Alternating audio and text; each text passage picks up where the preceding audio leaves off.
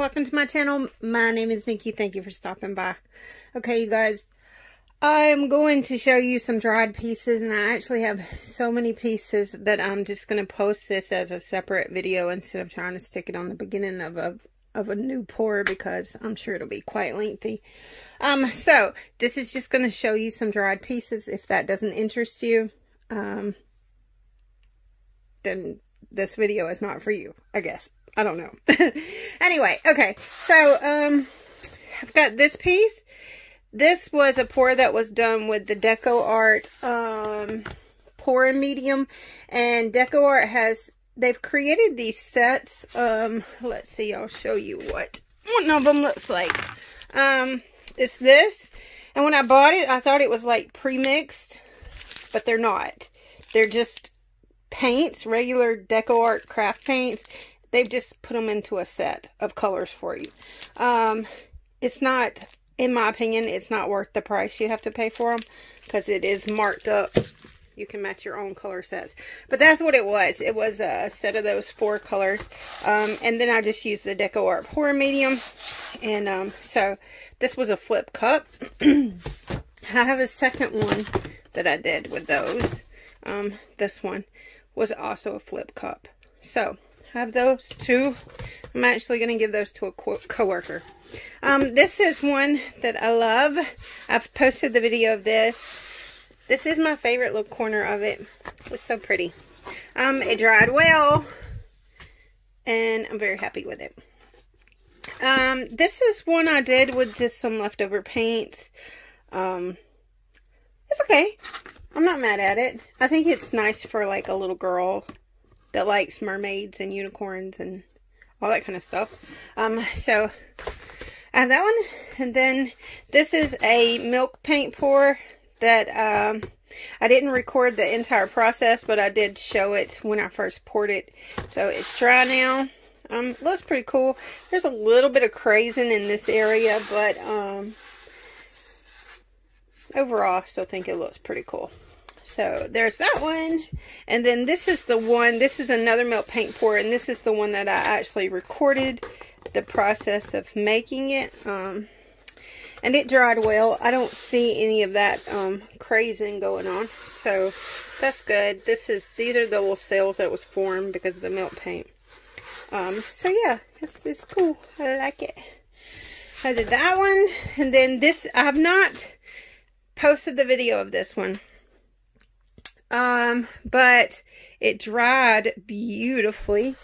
And yeah, I don't think I put any metallics in this, which is really, really weird for me. If I did, it was like bare minimum. I just pulled out, I'll show you, these paints. They come from Hobby Lobby, and I've got, I don't know, I've got every color that they make in this. I think they probably make like 15 or so colors. So I've got those, and I just used every color from that line that I had and put it in a pour. So that's what this is. Can you tell? I'm going stir crazy. This is a chameleon cell technique, and it turned out pretty cool. I like it. I'm not going to post a video of that because I like the grungy chameleon cells, and the vast majority of viewers obviously did not, because woo, they didn't like that video. The last time I posted it, so I said, I'm not sure in that. I'm just doing that one for me. This is a swipe I did. These cells are created because the gold is the Extreme Sheen 24 karat, and this is the garnet in the Extreme Sheen. And yeah, I just did a swipe. These were some leftover paints, and I was like, oh, I'll just do a swipe with it. And it came out really, really cool. I love it. It's beautiful. This one is well, I was doing a ripple swipe or a ghost pour, whichever way you call it, and then that didn't work. And so then I just did like a center swipe, and then it was still not very interesting. So I said, I'm going to add some chameleon cells.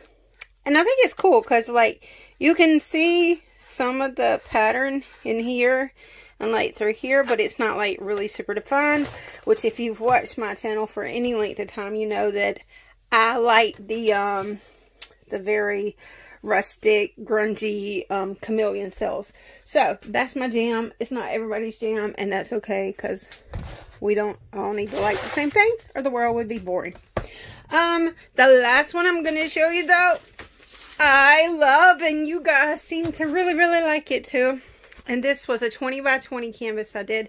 This was satin enamel and extreme sheen.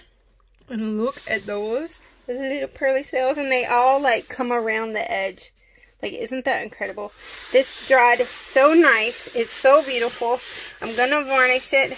I really want to keep it for myself, but I kind of want to give it to someone as a gift.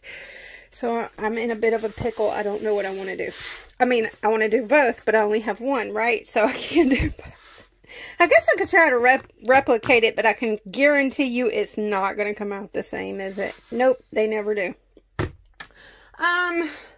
Let's see. I think I've showed you guys that dried one.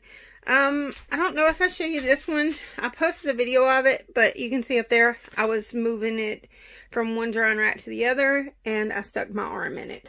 So,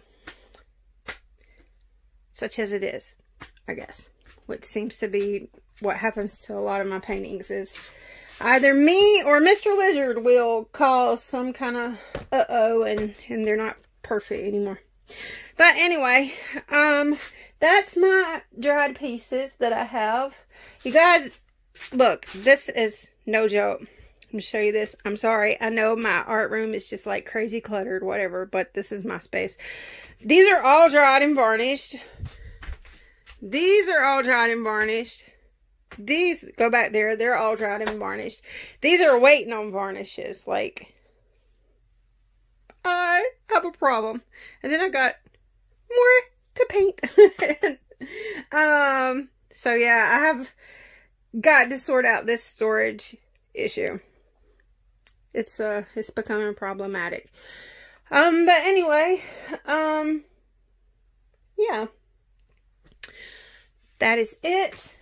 And that's going to be the end of this video, and I am going to put these things away so that I can mix up paint and add to the problem, I guess.